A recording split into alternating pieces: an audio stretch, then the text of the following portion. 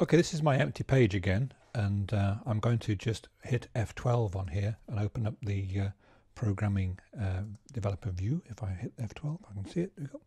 And it's again nice and big. And we're looking at working with variables in terms of actually when they are created and when you put values in them, and this strange undefined state that exists between the two occasions. So if I go var total, I get the message back saying that's undefined. Now, the reason it's saying that is not because total is undefined, but because the statement that creates a variable does not produce a result. So yeah, don't get those two things mixed up. If I do something that does make a result, like for example, total equals 0, then I get the value 0 because an assignment statement produces the value which is the assignment. And that's absolutely fine and dandy and how it should be. And so now I can do the one that is the snake eating its tail, as we've seen, which is total equals total plus 1. Now, if you view this as an expression which is worked out and then assigned to a variable, it's very easy to understand what's going on, because this piece here is where total plus 1 is calculated and then dropped into the variable total. And if I do this, the expression that is produced has the value 1, because 0 plus 1 is 1. And the statement has the value 1, so it prints out 1 like that. I can repeat this, just use the up key and do the statement again, and this time I'm adding 1 to 1, so I get 2, and so now I see 2, and each time I perform the addition, the value in total gets 1 bigger. That's how we count up. One thing I'll also mention, which is kind of important, in JavaScript, I don't like the idea of having undefined variables floating around, so in JavaScript I tend to create the variable and set the value instantly, so I go var total and I make it 0 right away, and because this is a statement making a variable, not one working a number out, then it returns as undefined.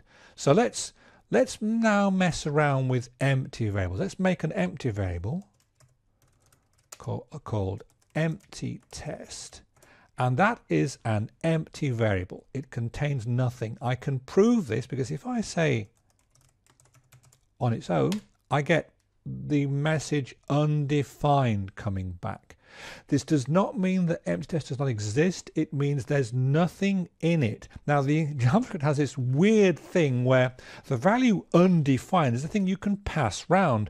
So I can make a variable called empty copy, and I can set it to the value in empty test. If I do that, I've now got a variable called empty copy. And if I look inside there, it's undefined because it's a copy of what was in empty test. Does that make sense? I hope it does. So you've got this variables can have numbers in them, but they can also be set to a value which means I am empty.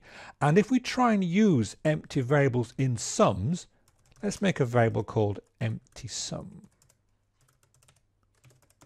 And let's set it to empty test plus 1. What's going to happen now? Will Java complain? Will JavaScript take it as on the chin and do something sensible, or what? If I hit that, then I've made an undefined variable. Fine. Let's have a look at what's in empty sum. It's not a number.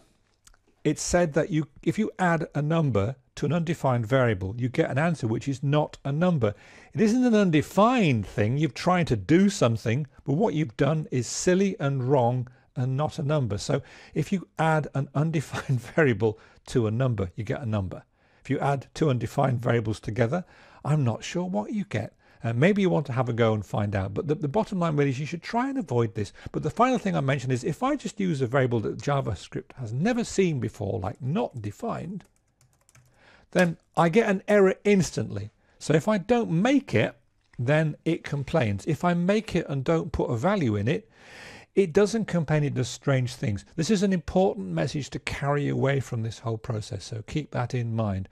If you've programmed in other languages that kind of blow up if you try and use variables that haven't been defined and just won't let you do it, then you'll find this quite different. Your program will always run, it'll always do something, but it might sometimes do something which is strange. So there you are.